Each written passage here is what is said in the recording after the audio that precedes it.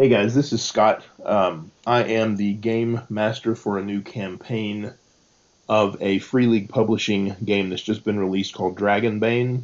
You on the screen there, you kind of see what's the cover of the core rules, the box that comes that the core rules come in.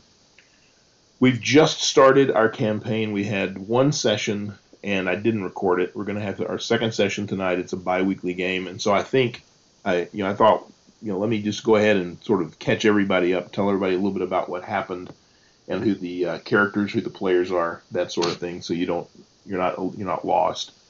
Um, Dragonbane is a really nice game. It sort of gets its inspiration from the old Chaosium Worlds of Wonder. At least that's what they say in the rule book, which contained basic fantasy, and then there was Magic World. And the authors of this game said they did a lot of playing that old system, and this sort of inspired it. It's it's a skills based system. You're not going to find people getting leveled up and that sort of thing, but you're going to find people who have the ability to improve their skills, and there are heroic talents and things like that in there. So it's a neat little system. It's got a lot of similarity. It's a very simple system. There's a lot of similarity to Dungeons and Dragons 5th edition, but I would say they extracted the good parts and sort of set aside some of the things that make Dungeons and Dragons 5e a little more challenging.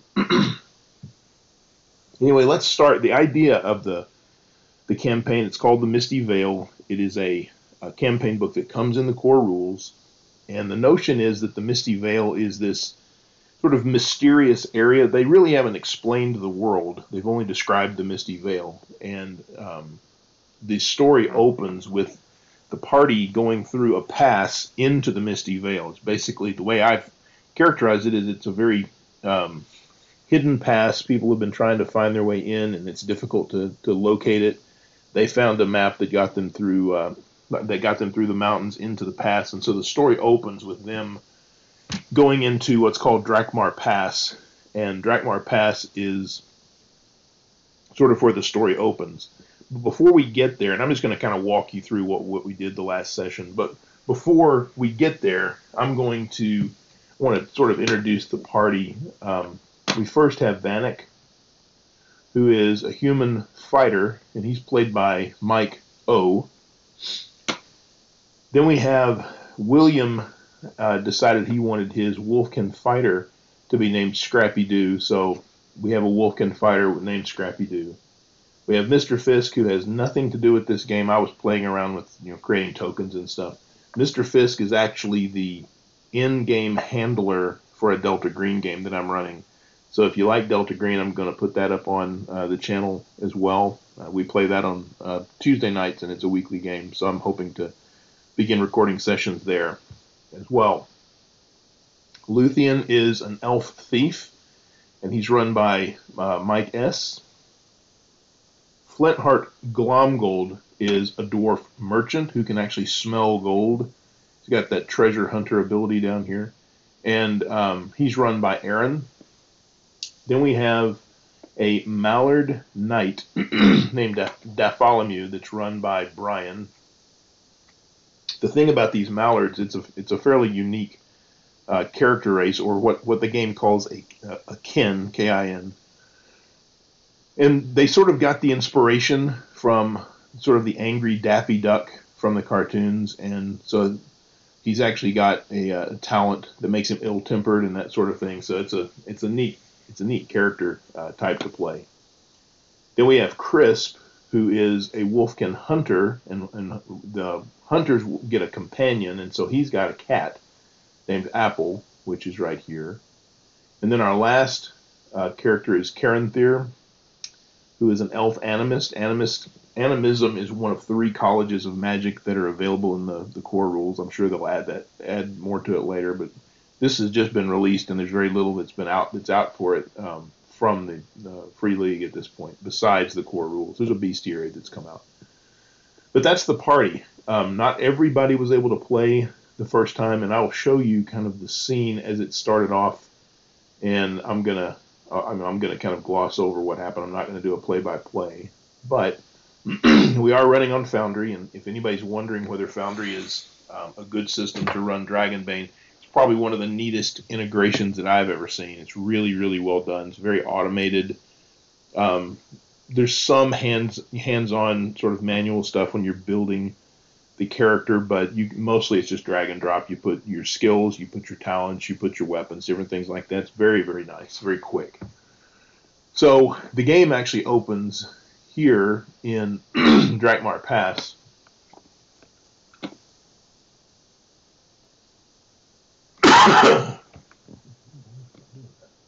Well, hold on. I'm planning on. Had to pause it because I've got some allergies that I'm dealing with, and I was thinking of just starting this whole thing over, but I'm not going to do that. This is just an intro, and this is not a professionally done video. To some degree, I'm experimenting with this to begin with anyway, so we'll learn as we go forward, but I'm just going to press on. If you hear me coughing or you hear me talking to myself about why things aren't pausing, it's because the screen capture software, I'm just figuring that out too. So bear with me. So the actual campaign begins here in the Drakmar Pass. And here we see the characters that we're able to play. You've got Bartholomew and well, here, let me zoom in a little bit here and scroll down and scroll over. We had Bartholomew, we had Flintheart Glomgold, we had Luthien, we had Vanek, and we had Caranthir. Those were the 5 that were able to play.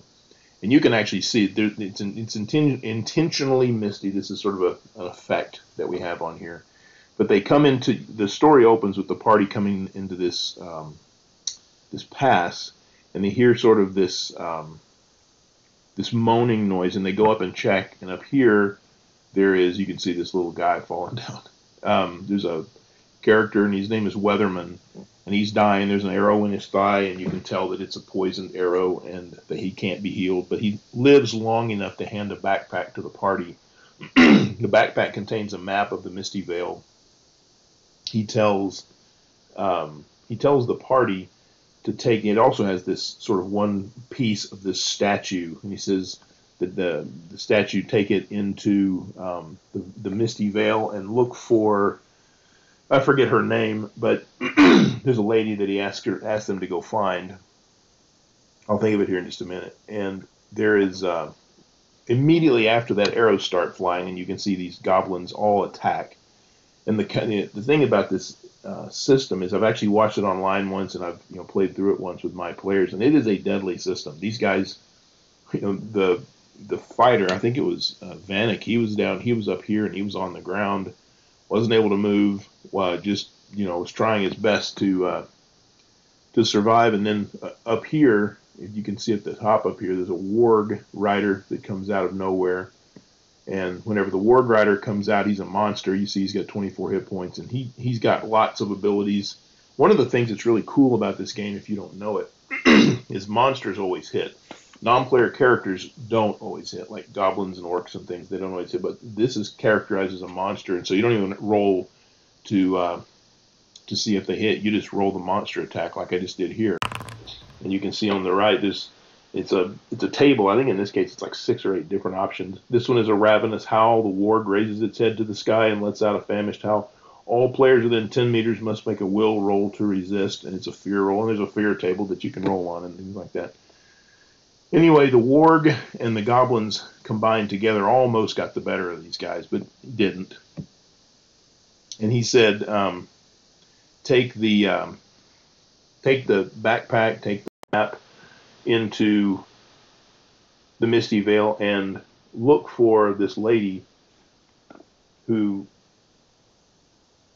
Sorry, I paused it for a second. I wanted to make sure that I remembered what I was trying to accomplish here. So if we go back to the opening scene, this guy Weatherman gives them this satchel, and the woman he tells them to find is a lady named Annabella. And he doesn't say anything about where she's from, but he does give them the map of the valley. And here's the map. It's just throughout the campaign, the players have it as a handout. And right down here, you can see this is Drakmar Pass. You see where my mouse is. And the pass, once you come out of it, there's a town that's just a little bit north. And the players came out of the pass, wandered, came along the road here. Eventually, they ran into that, and they were challenged at um, the boundary, I guess, the wall outside and this town is called Outskirt. And in this particular town, let me pause and get these names here.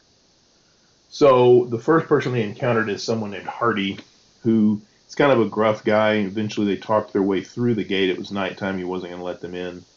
As they started looking around, the first thing that they saw is these stairs going up to this ancient sort of ruin, and everything seemed to be built around it.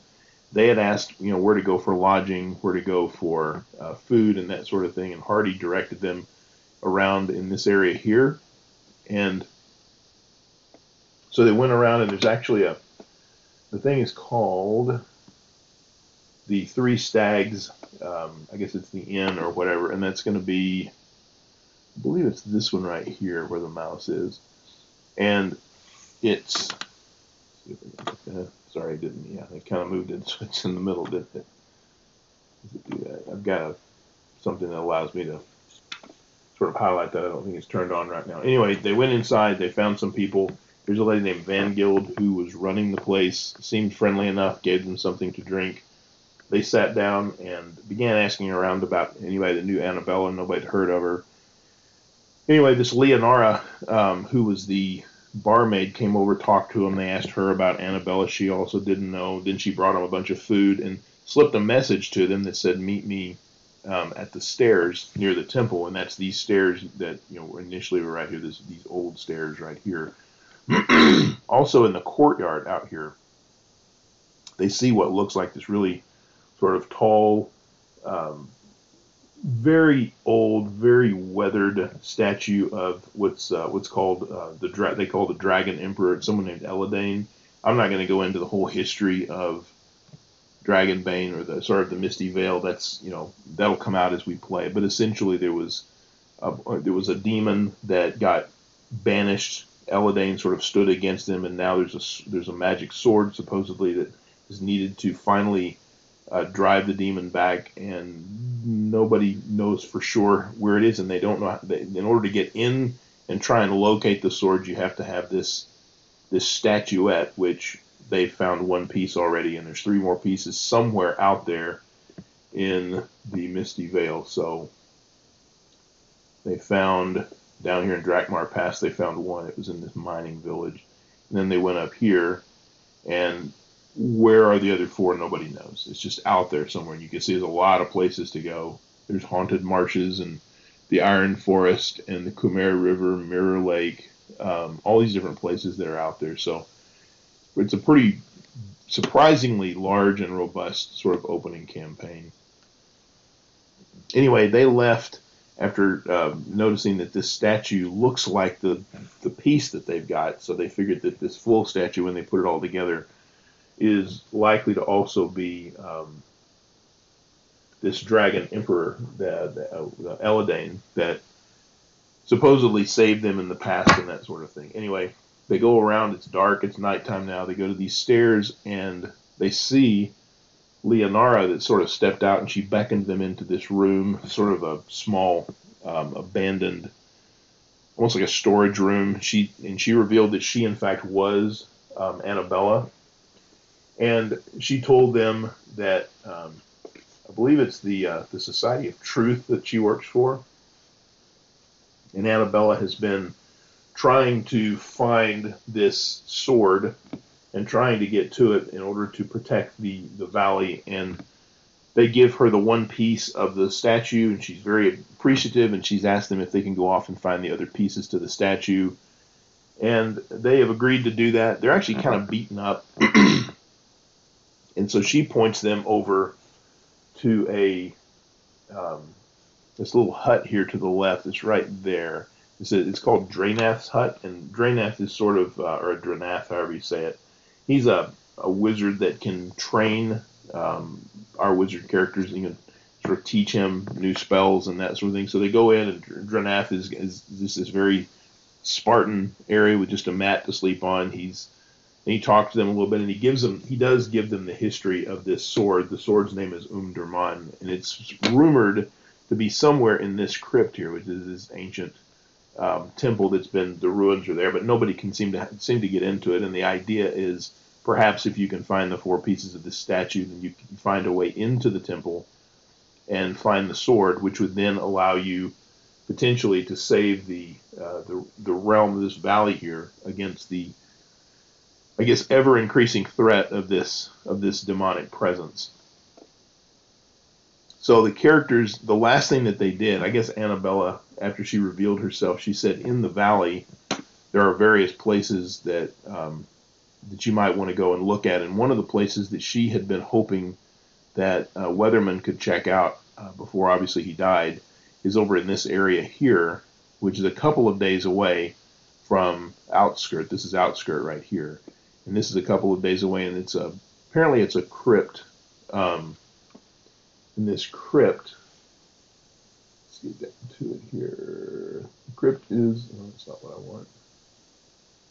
It's called a Ritter Mound. So the party wrapped the night up in the village, had taken residence in the Three Stags, and was planning where to go next. And it looks like that they're going to explore this Ritter Mound and see what, what, maybe there's another piece of the statue in there. There's rumored that sort of the dead do not rest in this place. So that's what they're going to be doing in session 2, which will be later tonight. So if all of this works out, you'll get this, plus you'll get effectively session 2, which will be the actual playing. One of the last things I'll tell you, around the corners of this map, notice these sort of circles with these pieces. These are the actual 4 pieces of the statue, and this bottom left one is the piece that the party has gotten at this point. So they're looking for these other 3 pieces, and they're hidden somewhere in the valley, and they don't know where.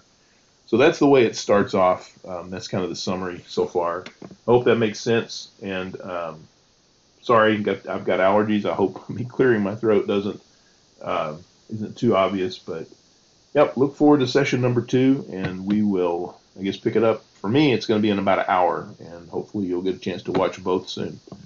Take care.